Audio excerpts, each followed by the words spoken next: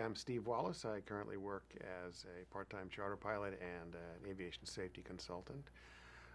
When the Columbia crashed on February 1st, 2003, I was at that time the director of the Office of Accident Investigation at the Federal Aviation Administration, and in that position I was on the NASA, what was then called the Space Shuttle Mishap Interagency Investigation Board.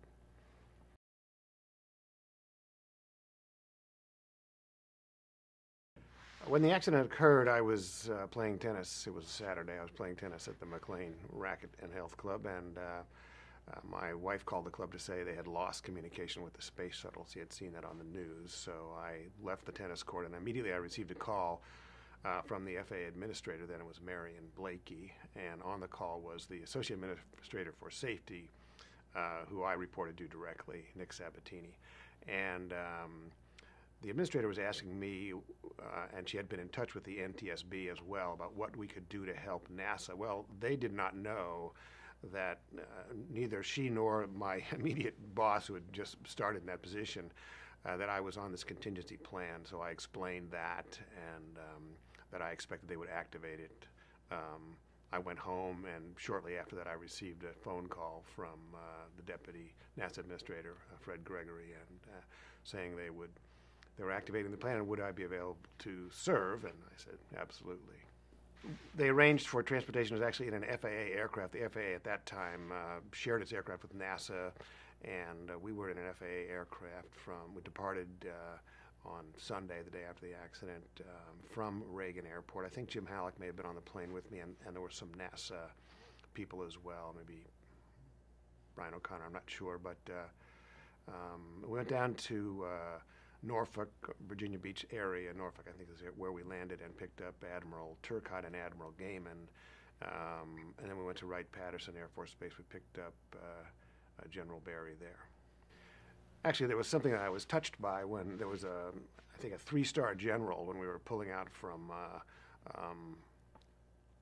Wright-Pat, and I didn't have much exposure to the military, and there was a red carpet there up to the air stair, and as soon as they started the engines, the general saluted, and he held the salute until we taxied away. And it was probably it was, I think, a military gesture recognizing the importance of what we were going to do.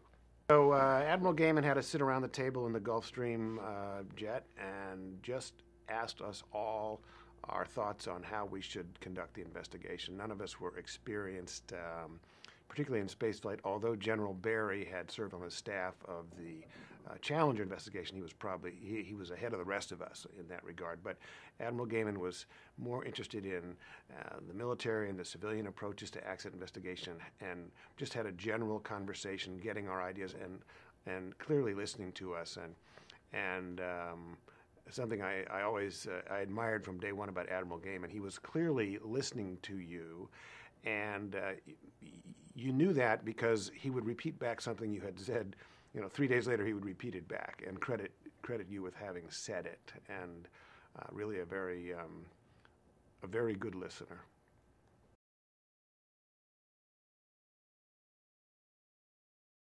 I participated in one training exercise where I went down to the Kennedy Space Center. Jim Halleck was along. He was on that exercise as well. And the scenario was a transatlantic abort. The airplane landed in Morocco or someplace, and there was issues about toxic fuel spills or whatever. But was it adequate? I think that for this kind of training is you do the best you can. It's never going to be completely adequate, because you just don't know exactly what the circumstances of the event that might occur will be. So it was worthwhile. It was a very small fraction of knowledge compared to what we learned when we just immersed into this 7-day-a-week exercise with the CAIB. I think that the kind of Space Shuttle 101, or whatever the equivalent is for what you're training for, is valuable. I would say, on balance, the focus was perhaps too much on the technical aspects as compared to the real organizational challenges and, you know, the things that the real challenges that faced the CAIB early on were the clamor for an independent congressionally mandated or presidential commission, and is this really sufficiently independent from NASA? So those sort of issues need to be addressed as well. And then at some level, you have to recognize that there's going to be a level of make it up as you go, no matter how well you plan. You just don't know what all the circumstances will be, the technical circumstances, the political, the public interests. So you have to recognize that any contingency plan is your best effort. It's not going to be the entire answer when the event occurs.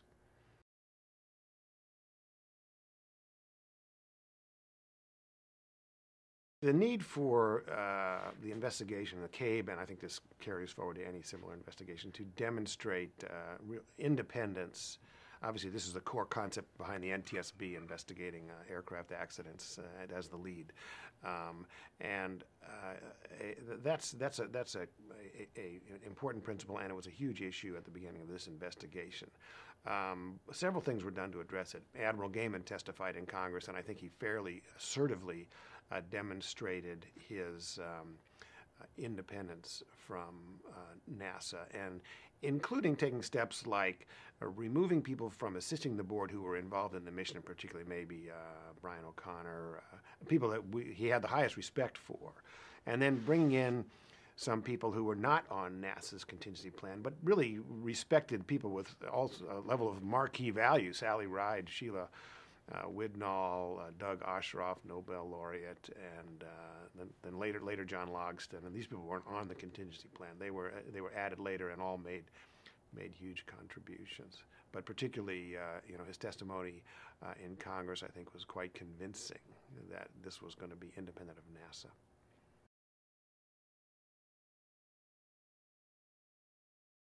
I came to the CAIB without a huge amount of accident investigation experience. It may seem odd that I say that, since I had been for many years or about 3 at that time, the director of accident investigation for the FAA. But, you know, I was a lawyer by training. I worked in aircraft certification. I did international work. I had a varied career. And by the time I got into accident investigation, I was in there at the executive level, running the whole office, making sure that the investigators, you know, had the equipment and resources they needed, doing media and high-level government briefings so that they could go out and figure out why the accident happened. So I was not really a technically strong I couldn't go look at a heap of rubble and tell you what happened. And some of the board members had more experience in that, and we just brought in a big cadre of investigators from the military and civilian sides to strengthen that kind of hands-on technical investigative experience level. The lesson there is that while the board members actually physically wrote large amounts of the report, probably as maybe that's different from what happened with the Rogers Commission. I think they had a leadership function in each of the 4 groups, and effectively discharging that was probably more important than finding the technical answers themselves.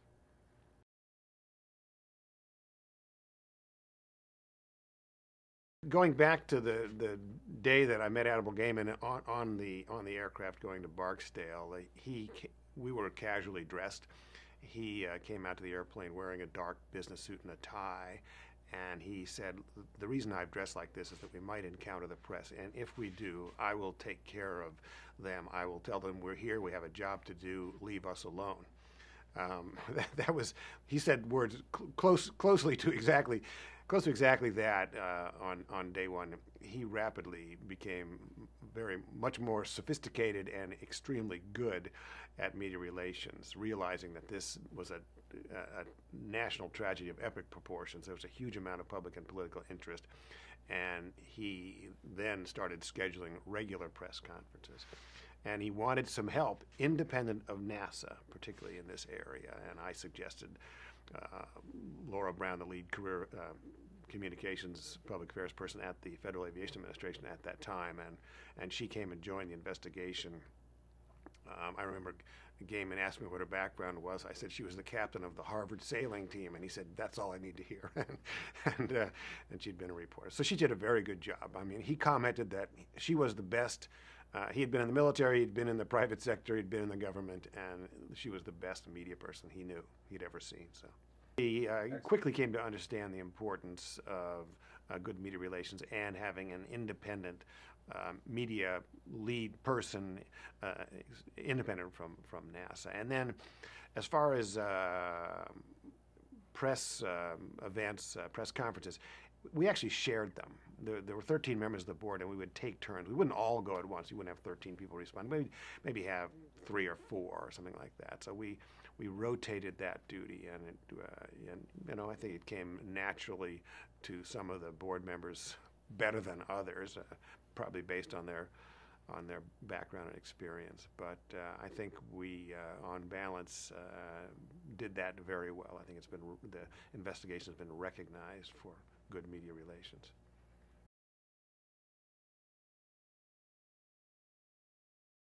I brought a few people in from the FAA, including one investigator from the Office of Acts Investigation, Dan Diggins. He was a pilot and air traffic controller, broad aviation background, and he really dug into the decision-making on the mission management team, and he did a very good job of dissecting everything from emails to tape-recorded meetings and briefings, and really painted, at the end of the day, a very clear picture of some of the communication issues, and there were some very serious ones in that investigation, including things like,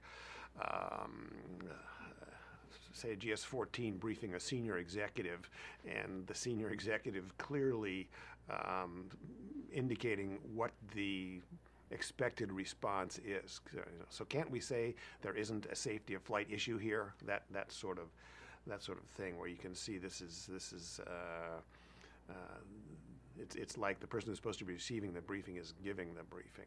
That was some of the most troubling evidence that we unearthed in the investigation.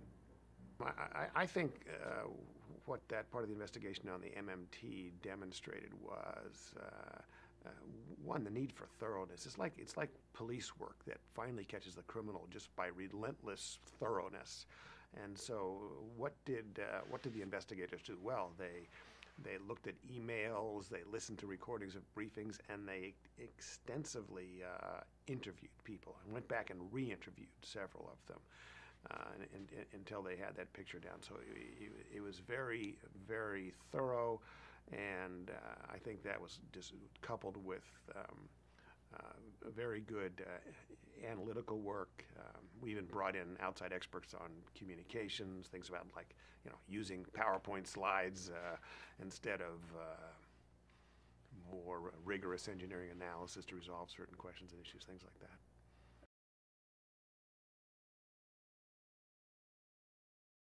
The recommendations are kind of in 2 groups. The return to flight recommendations, and those really are focused more on the physical cause of the accident, prevent this from happening again, or improve your ability to survive if it does. And then what we call the continuing to fly recommendations, or the longer term ones, those really were drawn mostly from the organizational issues. So some of the return to flight recommendations included things like reducing the likelihood of any debris shedding and hitting the orbiter, increasing the orbiter's ability to withstand it, improving the ability to detect it through an inspection at station missions, through much better video on the launch. We saw all that when the return to flight occurred, and then inspection and repair capability that had to do with your ability to survive damage to the orbiter. My recollection is that some of those recommendations were issued when we completely agreed on them, but in advance of the issuance of the final report. And we were never secretive about where our thinking was going. We would have high-level meetings with NASA just to be open about that. So the report didn't contain a lot of surprises, I don't think.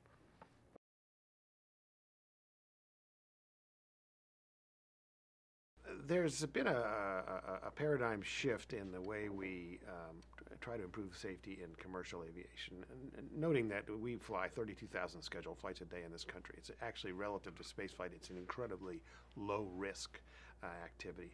So if we look at the accident rate, and we measured it, it's measured by the FAA now in terms of how many people die per 100 million carried, and that number was 1,400 after the end of World War II. If we sort of, commercial aviation sort of dates from the end of World War II.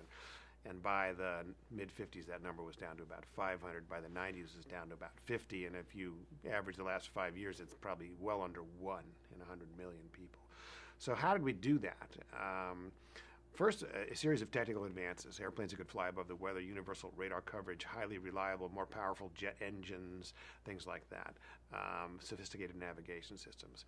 Then the next level, that got us way down from 1,400 to, say, 500 or 50. The next thing, devices that trap human errors and prevented those errors not from happening, but from having catastrophic consequences. So ground proximity warning systems. We used to have airplanes fly into terrain, water, hit antennas, things like that, way more frequently than we do now. Ground proximity warning systems, that modern ones have a map of the entire world in every radio antenna, and the warnings are provided to a crew. Collision avoidance systems, again, they shouldn't be necessary if the humans don't make a mistake, but the humans do make mistakes, and these devices trap the errors, stop them from being catastrophic. How do we do even better? Of course, we've improved training constantly as well. Full motion visual simulators, tremendous training aid. So now the focus in civil aviation is entirely on doing a better job of maximizing the learning from precursor events before accidents, because we have so few accidents. Anything that could have been an accident. You know, the airplane doesn't go off the runway into the ocean. The airplane goes off the runway by 5 feet into the overrun area, no harm done. But what's to be learned from that? So that lesson is critical in, I think, any effort to improve safety, certainly in a high-risk area like spaceflight as well.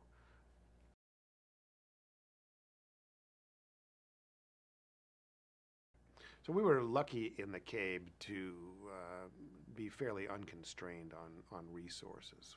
In the civil sector, accidents, you might go for a couple of years without an accident, then have an accident that's extremely costly. If you have to retrieve an aircraft that's scattered at the bottom of the ocean, so those things are very expensive. So that's an issue that civilian agencies have to deal with.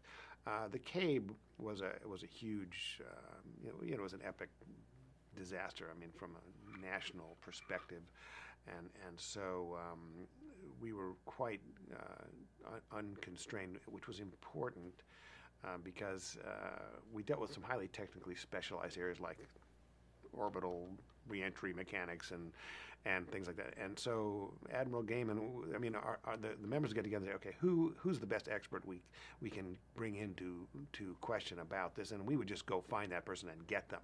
Some of them were very expensive. And so we conducted tests. We shattered a reinforced carbon panel. These tests are expensive. These components are expensive.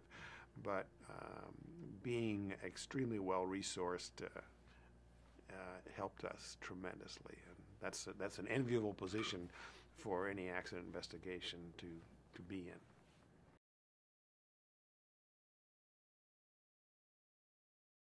So I'd like to talk about Admiral Gaiman's leadership. I think that his selection was just a stroke of genius, whose ever decision it was, Sean O'Keefe, Fred Gregory, but really I have never enjoyed working for a leader as much as Admiral Gaiman. And I talked about what a good listener he was, and he really was. He was a very open-minded and collaborative type of guy, and he also knew what was important and what wasn't. A kind of amusing anecdote was quickly after we started at Barksdale, we quickly decided we needed to go to Houston, and office space was located.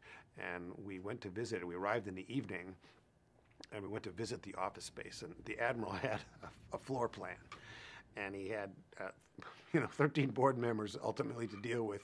Some of them had substantial egos or high-ranking positions that came with beautiful offices. And we all walked through this building, and he just pointed to each office space and said, that's where you're going, and that's where you're going. And there was not going to be any discussion about it. I thought, he's been in enough situations to know that people get a little ego on the line about my office is bigger than yours, and he was not going to have any of it. So everybody just saluted and went in their little space, and we carried on from there. So that was, I found that whole exercise fairly amusing. But really more seriously, Gaiman was an easygoing, open-minded, but quietly very forceful when he needed to be. And I heard him speak recently, and he talked about, and I hadn't really realized this, that he came in with a concern about getting it wrong. He didn't want to get it wrong, and he discussed the investigation of the Battleship Iowa turret explosion investigation, where he felt like that they got it wrong, and then they went back and corrected it later. And he felt that something of such huge importance. I was a little surprised at that, because I didn't think there was a high probability of our getting the physical part wrong. But I think on the organizational part, that's where it took some deeper thinking. That was, to me, an extremely good kind of root cause analysis, and he focused on that really as being the most important aspect of the investigation.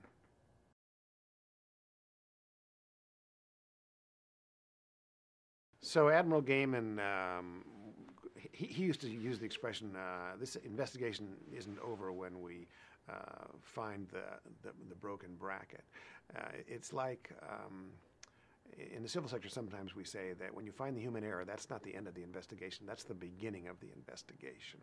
So in the CAIB, while NASA was hugely focused and did a very good job in helping with the technical part of the investigation, retrieval of wreckage and analysis of data, testing, all that sort of thing, on the physical side, really Gaiman set this direction, even changed the composition of the board to focus more on the kind of the historical root causes of this, the culture of this space program, shifting priorities, things like that. Brought in Dr. Logston, who is probably the preeminent historian on NASA. And I will say that I think the board members, every one of them, agreed that this was the more important aspect of the investigation. The physical part was important, but it was pretty clean. And as the investigation progressed, that emphasis became stronger and stronger on those organizational causes.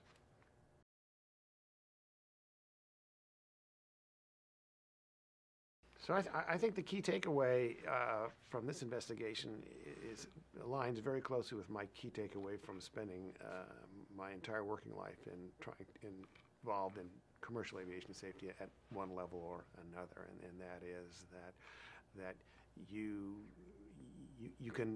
have to do a better job of seeing the clues in the data. And the Precursor event. One of the last accidents in commercial aviation in 2006, I think, Comair Lexington aircraft ran off the end of the runway, took off on the wrong runway. It was too short, and they went off into the dirt, and 50 people were killed, 49 or 50 people. And the FAA did a very in-depth study of all the data out there on wrong runway departures, and they found 117 of them. So we'd say, that accident was in the data and we didn't see it. And efforts nowadays to further improve civil aviation's already very good record are focused on doing a better job of mining precursor data,